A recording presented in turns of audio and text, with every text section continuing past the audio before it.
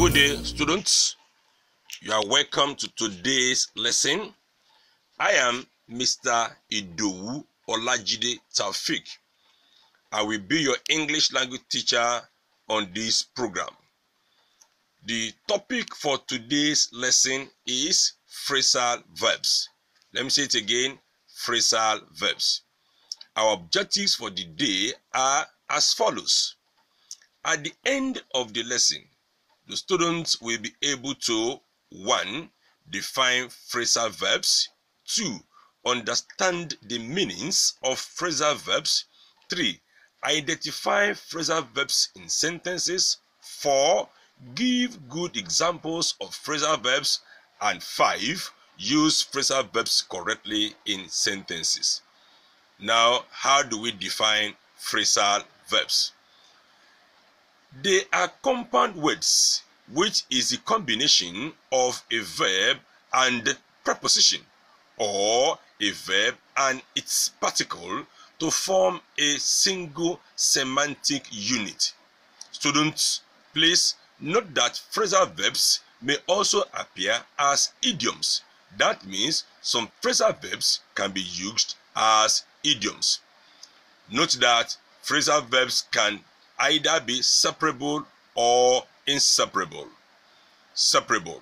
It means where an object appears between the verb and its particle. Let us see these two examples. Give back. He gave me back my phone. In this example, there's a word which is me in between gave and back. Asked out. Brian asked Judy out to dinner. Also, there's a word between asked and out, and the word is Judy. Inseparable. It means the verb is not separated from its particle. E.g., asked around. I asked around, but nobody had seen the wallet. Now, there's no word between asked and the around. Allow for. You must allow for damages during production. These two examples are inseparable phrasal verbs.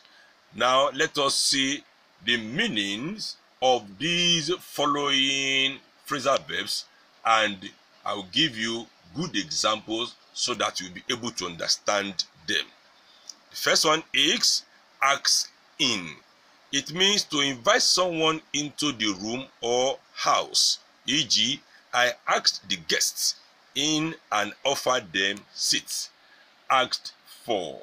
It means to request, to demand. E.g., I asked for the principal of the college. Ask out.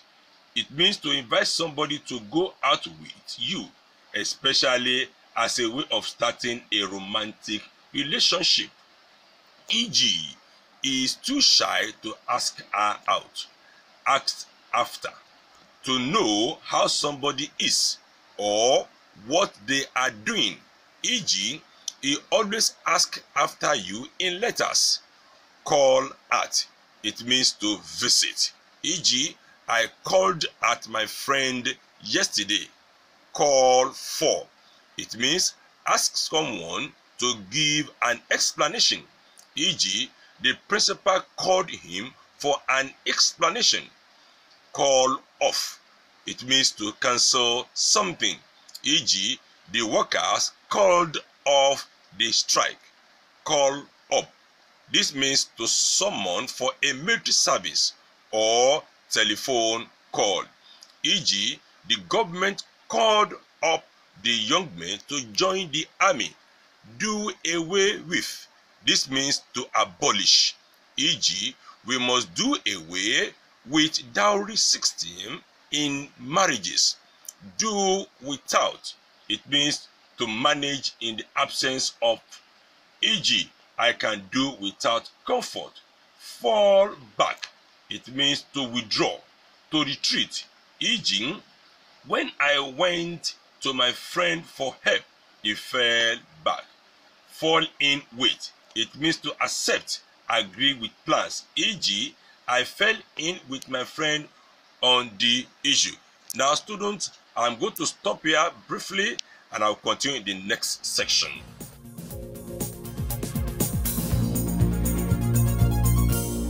Students, you are welcome to the second part of today's lesson. The topic remains phrasal verbs. Now I've taught you some phrasal verbs. Let me continue with the following. Fall out. It means to leave the line, to quarrel, e.g., he fell out with his wife. Fall off. It means to decrease in quality or quantity. For example, the standard of education is falling off in colleges and universities. Get away. It means to escape, to be free to live. It can also mean to have a holiday or vacation, e.g., they try to get away from the police cell. Get back. It means to return home or to recover, e.g., please wait here, I will get back soon. Get over. It means to recover from illness. It can also mean to return to usual state of happiness, e.g., she got over her difficulties and she's now a happy mother of 2 children. Get through. To be successful in an examination, e.g., I got through the examination with distinction. Hand down. To bequeath or pass on, e.g., the mantle of leadership has been handed down to us from generation to generation. Hand out. This can mean to distribute, e.g., could you hand these books out please? Hand over. To surrender authority. For example, he handed over the charge to the newly elected chairman. Hang around or about. To loiter or wait, e.g., why do you hang around my house? Keep off. To avoid or prevent. It can also mean not to touch, e.g., they lit the fire to keep off wild animals. Keep on. To continue, e.g., keep on until you get to the school. Keep out. It means to prevent from entering, to stay outside. For example, keep that dog out of my house. Let down. To fail to help. To disappoint, e.g., my friend always let me down in everything. Let off. To leave, not to punish. The judge let the thief off the hook. Let out. To come to an end. Time for people to leave, e.g., the movie has just let out. Make up for. To compensate. To do something that corrects a bad situation, e.g., after all the delays, we were anxious to make up for lost time. Make of. To hurry away in order to escape, e.g., the thief made off from the cell at the police station. Make out. This means to discover the meaning. It can also mean to understand, e.g., she cannot make out the poetry of Shelley. Make up. This simply means to come to a decision. It can also mean to end a quarrel or to invent or to put together, e.g., they made up their quarrel and became friends. Pull down. To demolish. To make somebody less happy, healthy or unsuccessful, e.g., the government decided to pull down the building. Pull off. To leave the road in order to stop for a short time. It can also mean to succeed, e.g., the electronic company pulled off the project and earned huge profit. Pull through. To get better after a serious illness or operation, e.g., she pulled through her illness completely. Pull up. It means to stop. They pulled up at the traffic lights. Round up. To find and gather together people, animals or things. It can also mean to arrest or capture, e.g., the police rounded up a group of armed robbers. Round off. To finish an activity in a good or suitable way, e.g., she rounded off the tour with concert.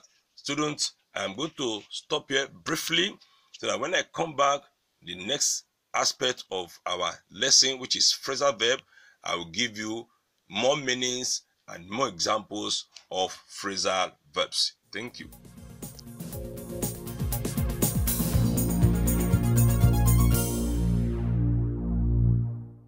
Students, you are welcome to the last part of today's lesson. Now, let me continue with the following phrasal verbs. Round on. It means to speak angrily to somebody. It can also mean to criticize or attack. E.g., he rounded on the journalist, calling him a vulture. Run after. To pursue. To have a romantic relationship. E.g., the police ran after the prisoner. That means this one means to pursue. Run away. This simply means to flee, to desert. For example, the boy ran away from home. Run down. It means to lose power or stop working.